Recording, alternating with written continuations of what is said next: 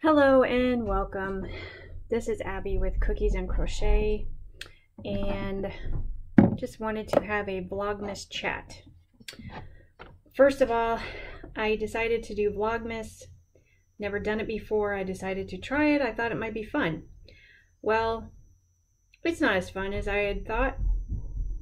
It is, but it's a lot of work, and I'm just going to be honest.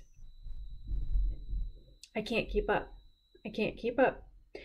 And honestly, since I am a slow-paced person, being too busy stresses me out. So, and I don't want to be stressed out, especially around the holidays, and especially around my children. It's not that I don't want to make the fun videos for you guys and share everything we do, because I do want to do that. I think it's fun. And, but I'm going to do it at my pace. That's what I'm going to have to do. So I will not be posting a Vlogmas video every day. I'll be posting them whenever I can do them. And so, sorry about the dust flying through the air. So with that disclaimer, this is Vlogmas, whatever number I choose to put on the title. I don't know. I was thinking 007, you know, because that sounds cool and catchy, so Vlogmas 007. I'm just going to throw in random numbers, and so whatever Vlogmas it turns out to be, it'll be that whatever. So I thought it would be fun. So it is a very bright and sunny day out today, which is nice, because I heard it's supposedly supposed to be very chilly coming Tuesday. I am having my coffee, which is in the only festive mug I could find in my cabinet. And it's not really even Christmassy, it's just Christmas colors. A friend gave it to me several Christmases ago, but it holds the coffee and it tastes good. So I am also having a piece of my cranberry bread. It's very good. I really enjoyed making that cranberry bread video, and I think I have figured out a way to, I think I have figured out how to film in my kitchen, you know, in a good way. So hopefully I can do more baking or cooking videos on this channel, which is what I originally wanted to do when I first started this channel, which is why the name is Cookies and Crochet, because I love to cook and bake, but I also love crochet. So I wanted to somehow incorporate both my passions. But this was just the first time I decided to try to do anything about it. And I think it turned out fairly well. I hope you guys enjoyed it. Of course, it'll, you know, take some time to get it just right. You know, it'll take some practice, but I'm getting there. So what have I been up to? Well, let's see. My son and I have been working at raking up all the leaves in our yard. We got several leaf bags, and we raked up, trying to do the front yard, because that's what people see. The backyard is, we have a fenced-in backyard, so really only we see that. So getting the front yard raked up is our main priority, and it's a big job. So my son and I worked at it together just one day this week, and then we're going to do more today. So I'll throw in some fun pictures of that.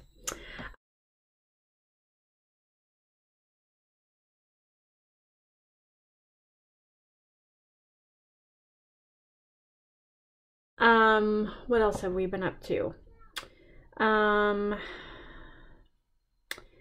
My son's basketball season is well underway. He's been having some games.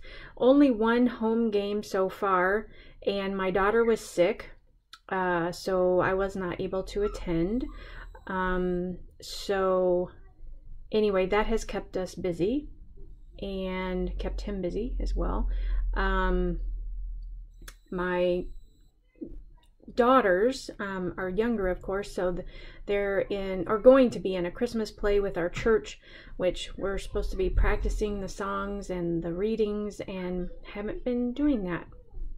Feel bad about it, but I can't.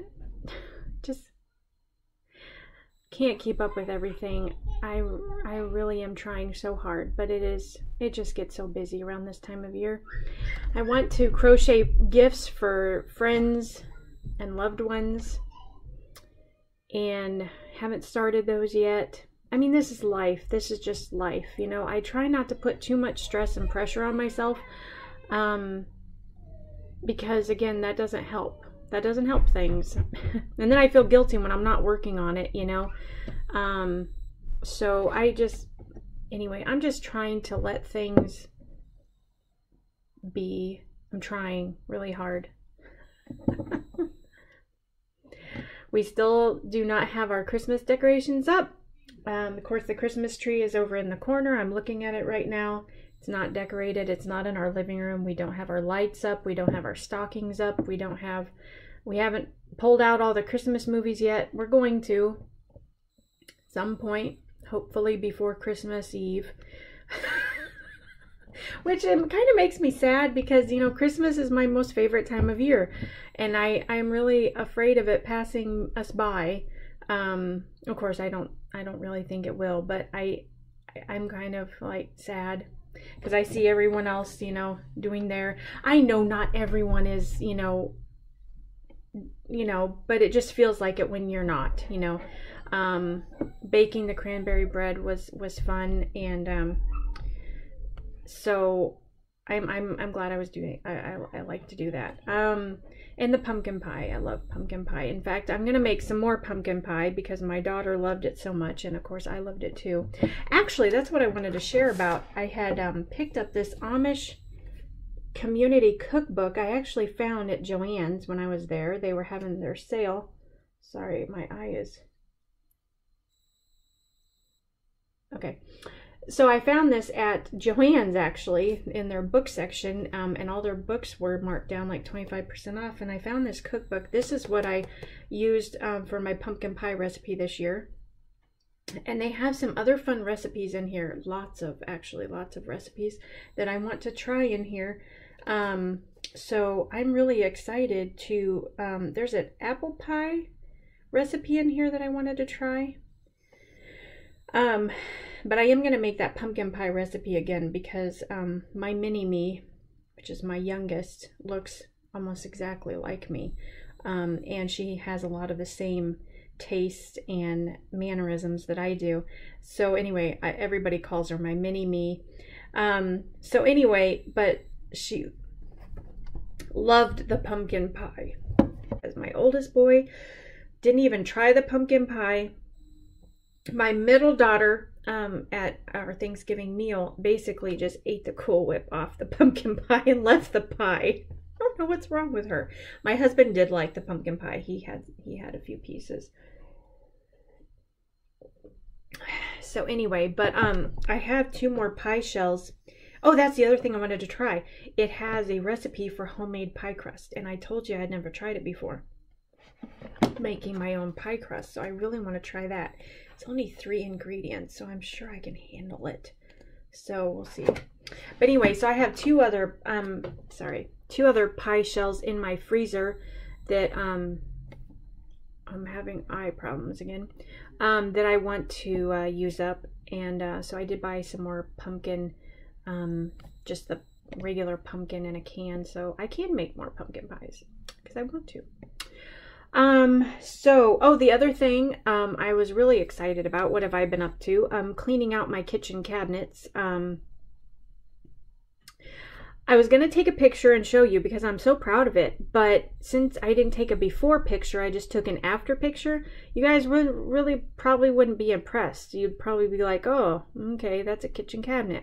So I decided I wouldn't even fool with that, but I did want to share because that's what I've been up to. I just, besides taking the kids to school, picking them up from school, doing laundry, I did take a picture of that, but I don't even know if you'll care about that because that's not exciting.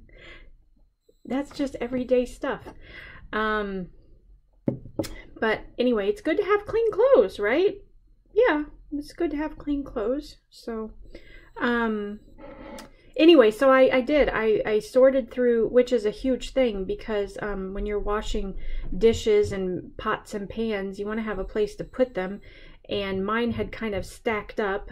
Some friends had given us some things, and I had kept them even though I hadn't really been using them. A waffle iron and a steamer and a bread maker and an electric skillet, several things. I have used them, but I haven't used them in a year or so. They were just taking up space, so I decided to go ahead and get rid of them. And then a baking pan. So anyway, getting rid of those things actually made room for the things like my grandmother's roasting pan, which is, you know, very dear to my heart. And I will be using that again for Christmas to cook a turkey or another ham or whatever we choose to have to eat for Christmas. But I had also bought a large soup pan to do my natural yarn dyeing in. But it's, you know, it's going to be great for making either a stew or a chili or chicken noodle soup or something like that in it. So anyway, I organized 2 cabinets in my kitchen, got rid of stuff that I'm no longer using or I don't need or want, and put in the stuff that I am using, and it freed up some space on my stove, which I'm so excited about. So I'm very, I don't know, it just felt amazing. I want my kitchen to be functional. I want my kitchen to be you know, organized. I like to be organized. It doesn't always happen, but I want to be organized, and especially around the holidays when I really would like to. So I wanted to make some bake some Christmas cookies, sugar Christmas cookies with my girls and decorate them. So if we do that, and when we do that, I want to do it. There is a recipe for it in here, so. But I will take pictures of that and share that. I thought that would be fun. But yeah, there's just, you know, traditions that I want to do around the holidays with my kids, to make it more memorable and special for them. So so that is part of my plan, but it's just actually doing it. Oh, and the other thing was I went to, I really wanted a tea kettle to heat up water in, because I do in the winter months like to drink hot tea or hot apple cider in the evening, just because I don't want to drink coffee. But I do like warm drinks in the evening. So instead of heating them up in the microwave, it's much easier just to warm a big kettle of water and just use it that way. And my kids love hot chocolate in, you know, around the holidays. So, you know, if I make a big batch of hot water, then we can all have it at the same time instead of using the microwave 10 times. So I ran to my local antique shop, and lo and behold, I found a beautiful tea kettle. And I was so pleased. I love older things. I think I've told you that many times. I just am so in love with old things, vintage things. And so I will pop in a picture of the tea kettle I found. But the other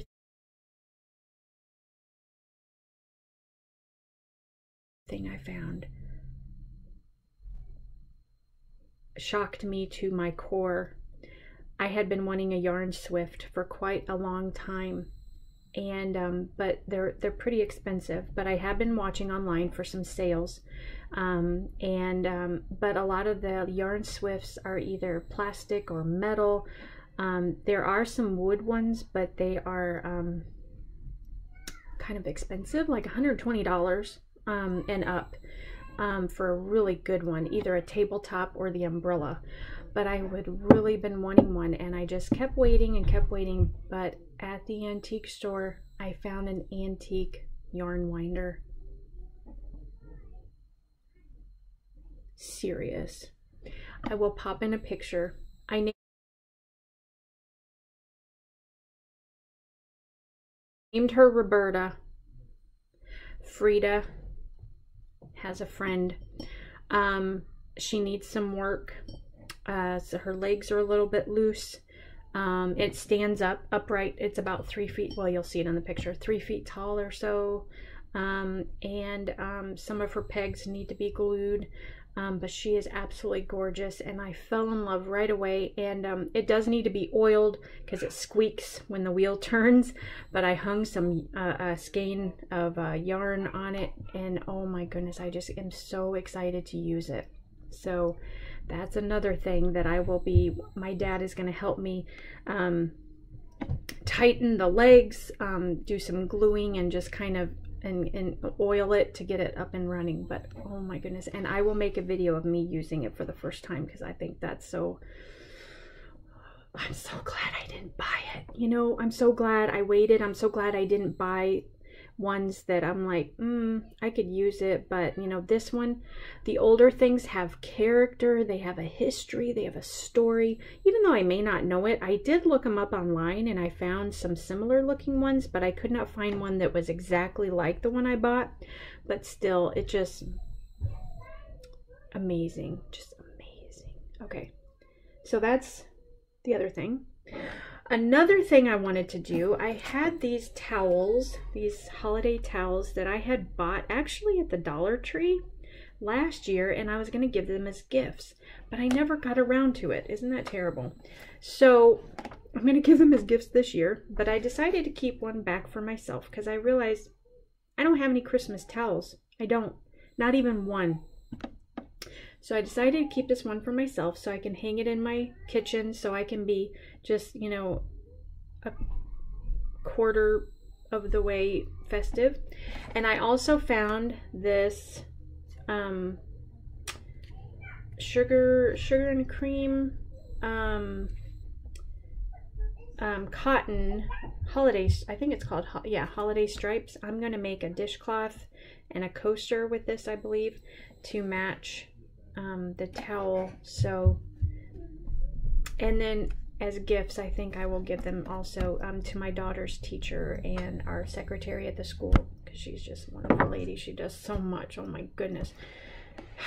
She's a boss. She is a boss. Answering the phone and sending emails and tracking down kids and what they're supposed to be doing. Our secretary to our kids' school is just amazing, phenomenal. She is organized. She's kind. She's polite. She just does a great job. So I always get her a gift at Christmas. And then of course my daughter's teacher is awesome too. She just, they both are just amazing people. The last thing I wanted to share, if I hope I'm remembering, I finished my crochet sock. And it fits my foot. I'm not going to show you my foot though, but here's the sock. I am so excited about it. I don't have my sock blockers. I ordered them. They're not in yet. It did ship. But as I said, I ordered it from Poland, and so it may take a while to get here because the shipping was free. So I have the feeling that it was shipped, you know, by mail instead of by, like, you know, a major shipping company, you know. So because that's why it was free. So it may take a while to get here. So I can't show you all fancy on a sock blocker like most podcasters and channels do, but this is my very first crochet sock. It fits my foot and I'm very pleased with it. I did miss a couple stitches, I noticed, but that's okay. Let's see, it is a little long, I noticed, but I am going to when I try another sock pattern, it does have a shorter cuff or a shorter leg, so I'm fine with that. They are very soft, they're very warm. I'm so completely ecstatic with it. I have not washed it yet. I need to wash it. But I'm so excited, and I already want to make another pair already. But I'll show you. Oh, it's down here. This is the start of the second one. And it's really strange because I'm using the exact same yarn, the exact same dye lot and everything. And this one has this huge section, and it's beautiful. I don't mind it, but it's a huge section of, I don't know what color that is. Like a blue gray. And look, in this entire sock, there's no section that large. But in this one, there is. Isn't that funny? I think it's gorgeous, but it's just funny. I thought maybe I had a different dye lot. They are exact same dye lots. And the exact same colors of yarn. But look at that. Oh well. But anyway, so that's how much I've got done so far. On the second sock, I did try it on my foot. If you're thinking about making socks, I would recommend you try it on your foot frequently, just to make sure it's fitting your ankle, your foot, your leg, because we're all different sizes. The other thing is your left foot is bigger than your right, just to let you know. Sorry, the sun is starting to creep up on my camera. So I guess that means I need to hurry. So anyway, your left foot, it is a fact. It is a medical fact. Your left foot is larger than your right foot. So when you are making the left sock, make sure to try it on your left foot, because that's important. Just, you know, FYI. Okay, that's much better. Thank you. What was the other thing? Oh, if I also kind of laid them up against this pair of knit socks that I had bought at a sale. These are handmade knit socks, but not by me, of course, because I don't knit and they have fuzz all over them.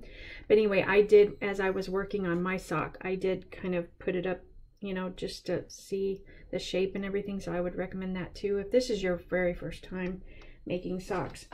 But I had somebody ask where I got the pattern from. It's out of this book. I found this book at Hobby Lobby. And the pattern, I'll show you the pattern that I used, but I'm sure they have them all over the internet if you don't want to go out and buy the book. But this is the, oops, I'll cover that up. This is the pattern I used right there. Basic sock. Very, very easy. The next pattern I want to try, and I may do this pattern again too, but the next pattern I want to try has a little bit shorter cuff. So this is the one I wanted to try next. It's called Textured Toe Up. So yeah, so excited to try that. So anyway, I think that's all I had to share today. I want to thank you all for watching my videos. I want to thank you for your comments and your likes, and thank you for subscribing to my channel. And I hope that you all are having a great day and a blessed holiday season. And like I said, I will be sharing as I can. I'm not going to be posting Vlogmas every day because it's just not realistic for me and my family. And I want to enjoy this season. I don't want to be stressed, and I want to make sure that I'm spending, you know, the quality time that I want to with my children and my husband. And life gets in the way. I want to make sure that I'm, you know, doing the things that I want to do and not feeling pressured. So, and I hope you do the same. You know, some people can do it, some people can't. So I'm just being honest with myself and my family and our lives. So anyway, but it is definitely not because I don't want to share it with you, and it definitely not because, you know, I don't enjoy doing it. I do enjoy it, but